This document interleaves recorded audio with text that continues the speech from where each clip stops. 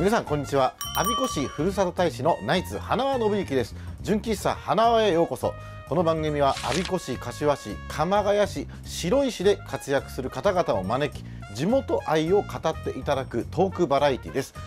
今回のゲストはですね、手賀沼ゴルフクラブオーナーの市岡愼太郎さんです。なんかいろいろ調べましたら、我孫子の駅前にあるシミュレーションゴルフですね。最近は韓国なんかは今シミュレーションゴルフが主流になってまして、子どもの頃からシミュレーションゴルフで教育して、そこでまずこの自分のスイングと軌道を学んでからこの実際ゴルフ場に出てやるというのが、韓国なんかね、すごい強い国が今そういう風になっているということで、私も本当にゴルフに関しては今実はちょっと他局ですけど番組をやってたりとかいろいろしているんですね。ですからちょっと今日は熱いゴルフトークなるんじゃないかなと思うんですけども、まだ一回もラウンドに出たことがないんですけどね。純喫茶花輪へようこそいらっしゃいました。すいません。お邪魔いたします。コーヒーはお好き？大好きです。あ、じゃあぜひ。はい。いただきます。美味しいですね。美味しいですね。ありがとうございます。ということで今回のゲストをご紹介させていただきます。手賀沼ゴルフクラブオーナーの市岡愼太郎さんです。よろしくお願いします。よろしくどうぞお願いいたします。ありがとうございます。市岡さんはゴルフのクラブオーナーさんということで、はい、出身はもう千葉県の松戸で、はい、現在も千葉の。そうですね。はい。今我孫子には住んでますけども。我孫子にね、はい、お住まい、手賀沼ですからね。まず手賀沼ゴルフクラブというのは何なのかっていうのをちょっと教えていただいてもよろしいでしょうか。手賀沼ゴルフクラブというのは、スクリーンに向かって打つゴルフ場ですね。結構ちゃんとしたというか。もうちゃんとしてますね。これだけ画面大きかったら本当ゴルフ場いるような感じですね。そうですね。ゴルフ場より楽しいですね、最近はやっぱり。そうか、いろんなコースをだってね、全国であるコースとか選べるわけですもんね、これね。でやっぱりゴルフ場よりは比較的簡単というか、スコアは出やすい、バンカーで砂が出るわけでもないし、グリーン周りのこう変なライとか芝目とかもないんで、こうなんですか、練習した通りが出ると18打ぐらいはその平均よりは少なく出る。めちゃくちゃじゃないですか。めちゃくちゃです。だから私が回るとこは結構アンダーで回れたり、プロのようなボギー打っちゃったからじゃあ次でこう取り返そうみたいな。普段どのぐらいで回るんですか？普段はもう90、100から90とか。でもぐらいです。ちょっとやっぱり上手い人ですよね。100切ってるわけです。そうですね。100はでもたまに打つぐらいですね。でも一番そのぐらいの人が行ったら楽しいかもしれない。楽しいですね。本当にパワーオンできますし、バーディーパットはこうしびれるぐらい打てますし。ハマっちゃいそうだ。僕なんかまだ今やってはいるんですけど、やっぱなかなか苦戦している状態なのでいいかもしれない。ぜひその初心者というか始めたばかりの方こそぜひ回ってほしいな。行こうかな。めちゃくちゃ広いじゃないですかって。そうなんです。いいですね。これ中2階になってて。こう中2階パターブースシミュレーション。僕もね1回新宿のとこに行ったんですよ。番組の企画ですごいナイスショットって言われて、楽しくて。楽しいですね。楽しい。実際にゴルフやるよりも楽しいと思います。韓国とかね、今シミュレーションゴルフすごいって言いますよね。そうですね。やっぱ韓国はゴルフレンジじゃなくてシミュレーションからね、やっぱ土地も狭いからね、ゴルフ場があんまないから、そこで育ってね、プロゴルファーになる人多いってね。でこう何十台並んでるところが結構常に満員だったりとか。市岡さんの経歴ですね。松戸で生まれて、可愛いですね。わかります？自分で可愛い。いやもう可愛いですよね。これね、確かにめちゃくちゃ可愛いですよね。これ可愛い。ちょっと体的には弱かったんです。そうですね。3月生まれっていうのもあって、妹とこう並んでも妹の方がでかいんで。本当2歳下の妹。そうなんです。さんよりもちっちゃい。なんでこう並んでるとやっぱりね、お姉ちゃん弟みたいなことをずっと言われるでしょうね。言われてきてたんでね。で小学校の時は剣道を始めて。そうですね。なんでやっぱ弱かったっていうのがあったんで、親が生かしたんだと思います。なんでこう剣道やってたのか記憶もないんですけれども。あ、そっか。じゃあ親としてはなんかちょっと強くなってもらいたいっていう理由で、はい。実際やってよかった。好きでなかったんですかね。そこまであんまり。なんで楽しくはなかった。楽しくなかったですかね。やっぱ痛いですし。痛いですね。上からこう、そうもう叩き込まれますしね。剣道はまあでもなんかいろいろ精神的にね、この礼儀とか武道ですから、そういったものはね役に立ったということですけどもね。さあそして中学校に入ると、でも一応中学も剣道部には所属してた。そうですね。通ってた道場の仲間がみんな結構いて、なんか段とか持ってるんですか？取れなかったですね。取れなかった。やっぱり運動神経がやっぱりよろしくないんで。あんまり運動神経良くない。運動神経めちゃめちゃ良くないですね。運動神経悪いなんとかとか。運動神経悪い芸人。はい。それと同じような動きですね。全くよくわかります。その人がゴルフのオーナーをやられてるのもなんか夢があっていいですね。そうですね。はい。本当に。ゴルフだけはなんとか。まあ下手くそですけども。でもゴルフってあんま運動神経関係ないと言われるんですよ。僕も。だからなんかやろうと思ったんです。はい。そうですね。球技は特にダメですね。一番苦手なの何ですか？野球ですかね。野球？ダンスはできます？ダンスできないです。スポーツジムに通ってた時もエアロビとかやった方がいいのかなと思ってやっても全くひどいですね。でやってるうちにこうね裏返るじゃないですか。一番後ろでねやってても反対向かれた時に一番前になっちゃって。脳がおかしくなりますね。おかしくなりますね。最初からって言われても何が最初なのかも分かんないし。いや分かるな。同じだ。方向音痴ですか？方向音痴ですかね。やっぱそうっすね。方向音痴ですかね。ここ来るのも結構迷いながら来ましたね。なんかいろいろ心配になってくるんですけど、なんかこのなんかねいただいた資料に乗ると中学卒業までの記憶があまりないって書いてある。あまりないですね。これどういうことなんですか？どういうことですかね。今前半話したこと覚えてます？覚えてます。覚えてますよね。何かありますか？中学校の頃記憶って。いやまあ断片的そうですね。断片だから今日この番組でいろいろねスタッフさんに聞いたけどあんま覚えてねえやって感じだった。そうですね。記憶がないですね。剣道で頭やられちゃったそうかもしれないですね。いやそんなことない。高校からちょっとこれはやっぱり何ですか？この当時流行ったミュージシャンか何かの真似されてるんですか？これはね目が悪かったんで普通のこれメガネなんです。これ普通のメガネですか？日に当たると茶色くなるみたいなメガネなだけですね。でもこれ室内じゃないですか？なんで光の加減じゃないですかね。でもそういうメガネありますよね。ありますよね。あるある。ちょっとこの角膜がね傷まないようにっていう。でも友人宅で麻雀とかをやられてたっていうことはまあまあ楽しい高校生活。そうですね。でもねそれ思い出すとなんか部活のやってる人たちとやっててテスト前の1週間試験部活がなくなるよって言った時にやってただけなんでずっとやってたわけじゃないですよ。でも高校生で麻雀ってあんまりねやる人は少なかったかもしれないですけどね。家で友達の家行ってたむろして。そうですそうです。楽しかったです。楽しい思い出はそれぐらいですかね。高校の時も勉強とかも頑張ってたんですか？勉強はだから記憶がないですね。記憶がない。でも大学は日大。そうですね。はい。の新聞学科っていうことで、マスコミ。そうです。マスコミがなんかねいろいろこう考えた時に、いや楽しそうだなと思って、そういうところに入りたいなと思って。でも楽しそうって言ったって結構大変じゃないですか？新聞記者とか、そういうことをやろうと思ってたんですか？いやあんまり考えてなかったですね。新聞学科っていうのがあったんで、入れるのはそこぐらいしかなかったというか。日大に行きたかったんです。いやどこでもよかったです。どこでもよかった。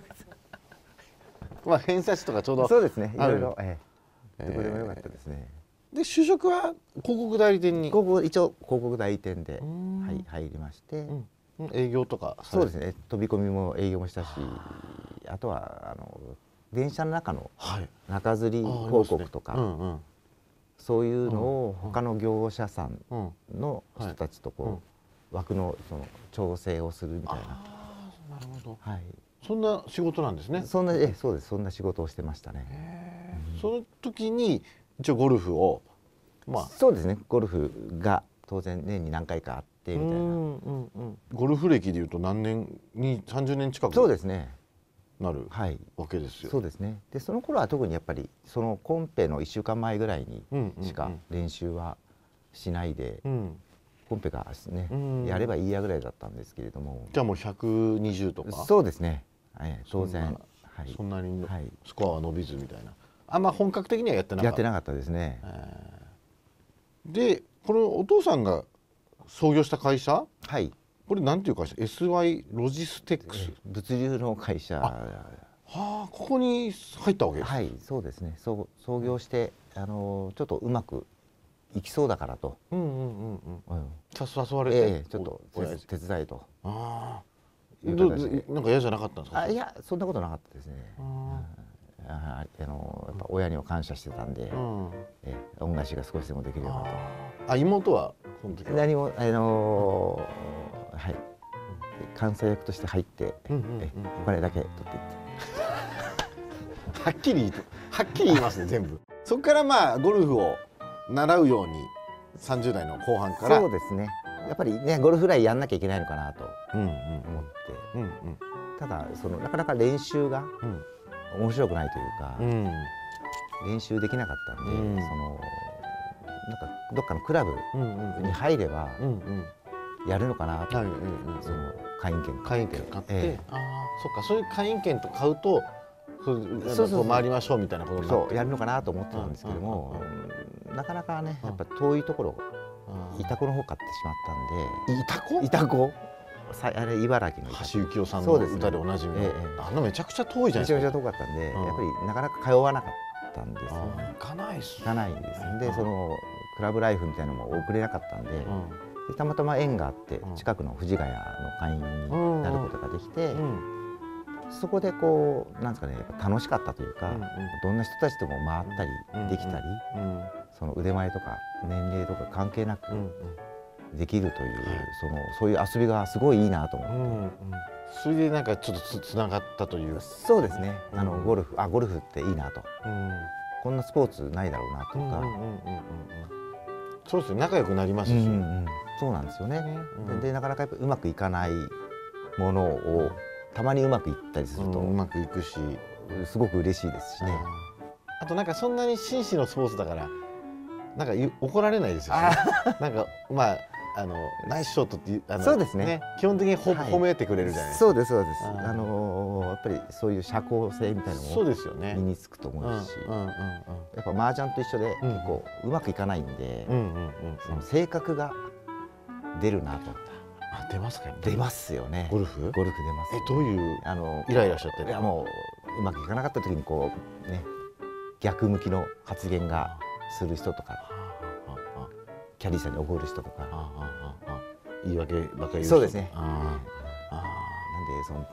ぜひねグッドゴルファーになりたいなと思って、そこでちょっとなんか人間的にもいろいろなんか学んだこともあるし。そうですね。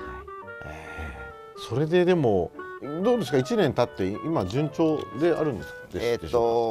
順調になりたいなと思って頑張ってます。我孫子の人って結構ゴルフやる人多いんでしょうか。すごくいい会員さんしかいないですね。来てくれる人本当に我孫子っていい人しかいないのかなぐらい。うちの両親も住んでますから分かりますけど、ご近所のみんないい人ですよね。もうすごいですね。メンバー全員いい人で、スタッフもいい人なんで、いい人しかいない中で、あともうちょっとこうまたね、そうですね、いっぱい会員さん増えてほしいみたいな。さあということで一応ね、今日はそのシミュレーションゴルフいろいろ教えていただきたいんですけど、これ何ができるんでしょうか。その普通の練習も当然できますし、データとして見ることもできるしと。であとは落ち際がよくわかるのが。落ち際がよくわかる。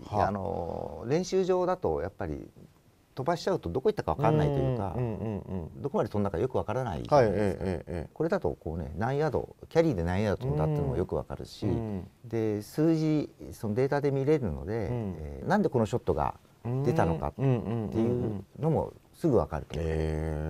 アプローチ練習にしてもいろいろなモードがあるので、すごく楽しみながら練習ができたりします。日本のそのコースね、トーナメントでやってるような有名なコースが結構入ってるので、回ってハンデが取れる。ハンデね。そうです。でハンデを取っていただいて、そのうちの中でその月齢とか、そっか、その会員同士でできるわけですね、大会みたいなのも。そうです。でその皆さんハンデを取得していただいて、対戦していただいて、クラチャンとかですね、代表を決めて、他のクラブと対抗戦とかやりたいなとか。めちゃくちゃ楽しそうじゃないですか。ニックネームで皆さんこう出してもらって、そうするとなんかそれだけで、なんとかさんなんとかさんみたいな感じで仲良く、その人のスコアを抜かしたいなとかいうのがこうできてきたんで、すごく良かったのかなと思ってます。こういうなんかポップみたいのってまた従業員さんが書く。もううち優秀なスタッフ結構優秀ですよね。優秀しかいない。私以外優秀。いやでも遊び心って大事ですからね。そういう意味では。専用工房とかこういうのもあるんですか。はい、クラブの健康診断じゃないですけども、見てくれるんですか。見ます見ます。やっぱ14本で戦うじゃないですか。でその中に同じように振り感振れるように振るのがいいんですね。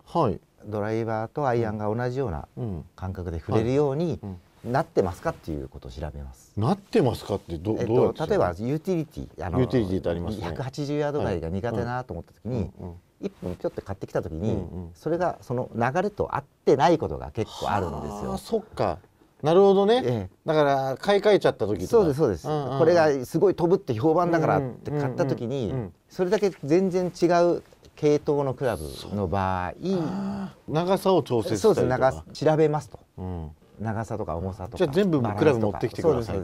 それが得意だったらじゃあそれに合わせた方がいいですし、最初は良かったんだけどなんかどうもうまく出ないなっていうのはそういうのが原因かもしれないですねと。なんかあと姿勢調整ルームっていうのがあるんですね。ゴルフって何が楽しいのかなと思った時に、健康でないと楽しめないなと思ったので、これ誰が調整するんですか。一応私もできますし、スタッフもその調整師を持ったスタッフも。調整師って何ですか。姿勢をですね、正しく位置に変えることができる手技療法ですね。そんな資格があるんですか。はい。ちょっとじゃあやってみてもらって、僕ずっと姿勢良くないから、じゃあ市岡さん姿勢の調整をね、お願いいたします。姿勢に自信ありますか。ないです。ちょっとじゃあ詳しく見ていきましょう。姿勢悪いんで。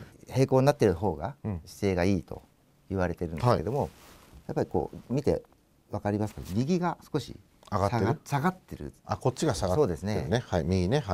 腰は少し左が下がってるんですかね。こっちがね。腰が下がっててという形です。でじゃあ今度こちら向いていただいて横からの姿勢を見ます。この背中に手をやった時にこれにつくぐらいがいい姿勢なんですね。顔が？頭が。こんなん無理でしょ。で顎引いてもらっていいですか。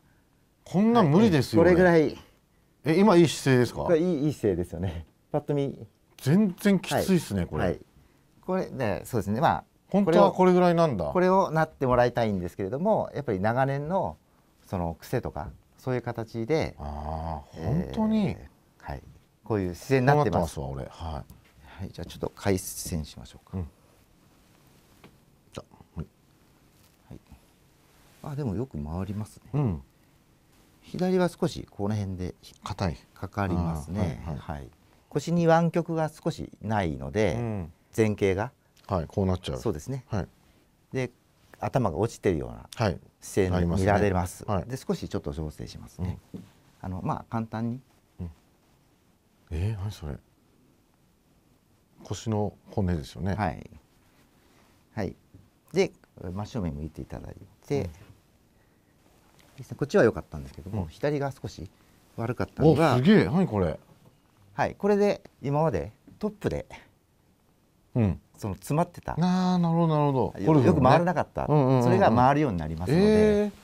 あ、そうですか。はい。そうですね。わ、本当すごい、なんか今いけそうだな。はい。いけそうっす。はい。で、はい、で横向いていただいて、そうですね。はい。今だってちょっとやっただけですよね。で、こっちからこうした場合、その頭が少し近づいてます。本当だ本当だ。ありがとうございました。はい。いかがですか。いやいや、やっぱり伸びそうな気します。飛距離が。そうですね。本当今打ちたいです。はい。ぜひ今打ったらもう20ヤードぐらいは。本当ですか。伸びてる。僕ね、結構飛ばせるんですよ。220とか230ぐらい飛ばす。あ、すごいですね。結構飛びます。飛びますよね。その十分ですね。フェアウェイに真ん中に旗があるのが大体220、30だと思うんで、そこに飛ばせば一番。白い旗ね。そうですね。いや、ありがとうございます。じゃあ今後のですね、展望何かあればお話伺ってはい。で、やっぱりそのゴルフと姿勢をこう組み合わせてですね、当然健康にもなってもらいたいし、せっかくねゴルフと一緒にやってるので、そのゴルファーのやっぱり飛ばしてあげたいというか、50ヤードぐらい飛距離が伸びたらみんな喜ぶんじゃないかなと思ってやっていきます。なるほど。ドラコン大会やったり、ロングパット大会やったり、マッチプレーの勝ち抜き戦やったりとか、あとはその姿勢の勉強会とか体型会とかいろいろこうやってきますので。もうじゃあイベント系はまだこれからどんどんやっていきたいということで、はい、開放してそのなんですかね、いいことだらけのやつを体験して。それはまあ公式ホームページかなんか見ていただければ更新されていくということでよろしいですかね。はい、大丈夫ですかね。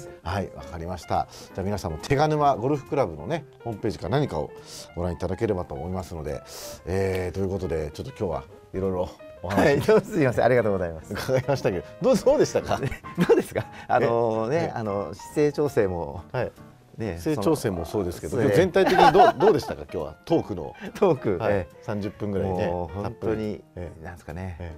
恥ずかしいですよね。多分これ自分で見れないと思いますね。いや、なかなかこうやっぱり緊張は別にされてないです。緊張多分してますね。緊張してますか。いや、なんかそうですね。やっぱなんかこう独特の間だったので。僕もなんかちょっと逆に緊張させていただきましたけど、すみません、ありがとうございます。とんでもないです。ということで今回のゲストは手賀沼ゴルフクラブオーナーの市岡慎太郎さんでした。ありがとうございました。どうもありがとうございます。